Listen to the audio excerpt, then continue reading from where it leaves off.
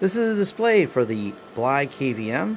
No, it doesn't look like that in real life. That scrolls because of the camera sync, in case you're wondering, but it is attached to the KVM that we're using in this particular machine. You see it in here, and this is a little cord attached to it that gives me the display, but it is a KVM on a board that allows me to control a computer that doesn't have one.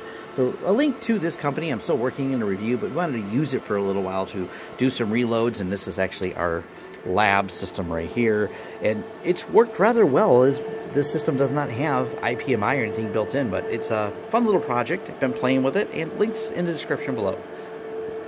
Review coming soon.